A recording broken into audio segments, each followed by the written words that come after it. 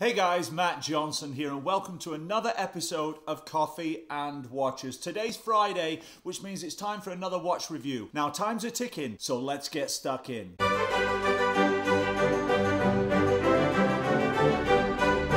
Hi everyone, welcome to another episode of Coffee and Watches. It's Friday, so it's time to decide what watch we're going to wear on our wrists for the weekend. Now, before we start the review, today I'm sporting the weird beard, the man bun. My wife, she hates it. What do you guys think? Should I keep it or should I cut it? Let me know in the comments section below. For today's watch review, let me give you a little background info. I was born in 1974. I know, you're like, I look pretty good for my age, right? So, as I was growing up, I was a child of the 80s. You remember the 80s? Cool things like this, and even this.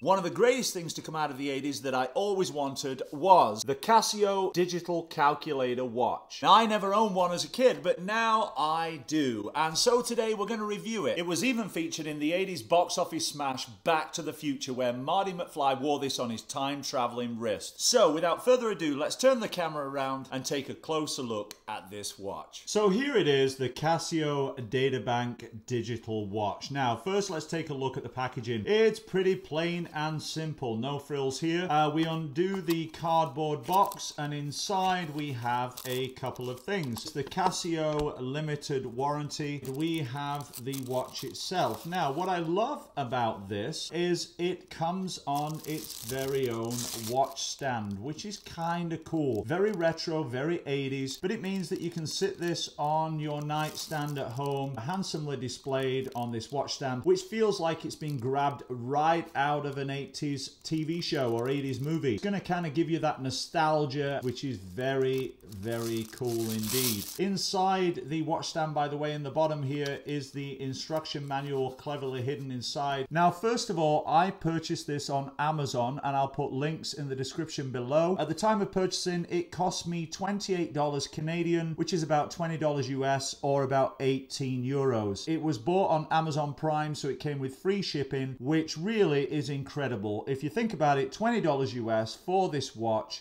free shipping is really, really cool. Hey, it's not the most expensive watch out there, that's for sure, and it's not the latest Swiss watch out there, but it is a piece of iconic watch history, and certainly $20 is not going to break the bank. So you can wear this piece of 80s geek cool on your wrist and save money while doing it. Let's take a closer look at the watch. First of all, the case diameter is 34 millimeters side to side. It's got a case thickness of 8 millimeters. It's very slim. The band width is 20 millimeters here, and it weighs in at about 25 grams. So this is super, super light. I mean, when you're wearing it on the wrist, you almost forget it's there. Now, this is the model CA53W. They've been making this model for about 35 years since 1985, which is incredible. They haven't changed the styling. It's still the same as it was 35 years ago, as I remember when I was a kid. It has a mineral crystal face, which means that it's going to put up to scratches. It's not as heavy duty as a sapphire crystal. It's a quartz digital, which means the movement is not mechanical. It runs by a battery through a quartz crystal. It's got a tang buckle on the back here, which is stamped with the Casio logo, and it has a stamped stainless steel case back with the model number, made in China, and it's got a screw down case back with 4 screws. Very, very easy to unscrew to change the battery in this. The batteries for this cost $1 or $2, that's all, and they are lithium batteries. CR2016 is the model number of the batteries for these. The band and watch face are made out of a black resin. Now, this is really, really cool, actually. It's very light, it's very pliable and malleable. It stretches a little, but not too much. It sits totally comfy on the wrist, and as I say, when it's on the wrist, you forget it's there. It's really, really light and comfortable. Now, there are lots of notches in there, so this is a unisex watch.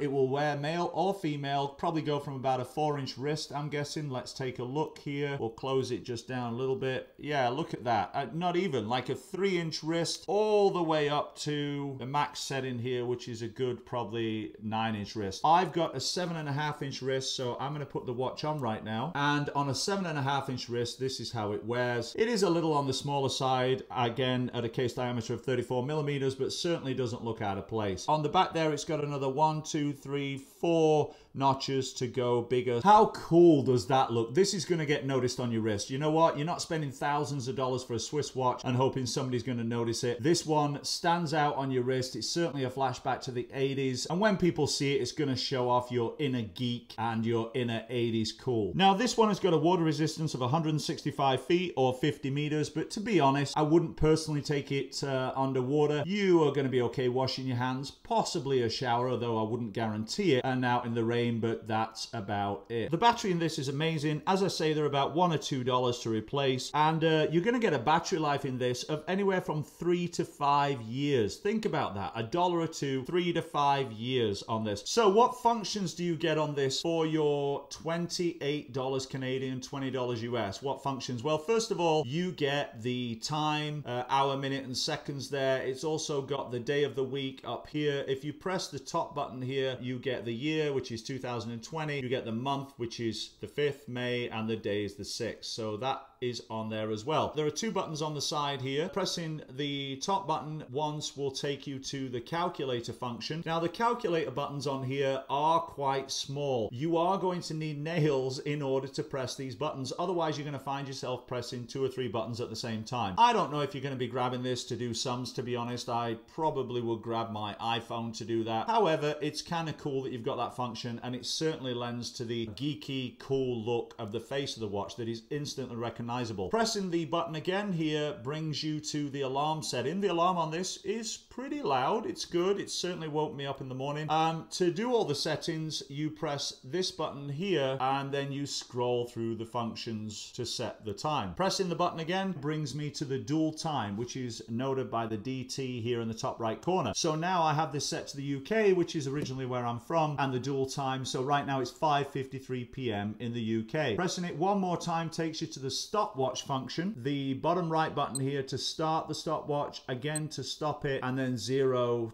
to clear it. And pressing this again takes you back to the time. So if you think about it, for $28 Canadian, $20 US, or 18 euros, you get a watch that is super light, that is super cool. It's a conversation starter.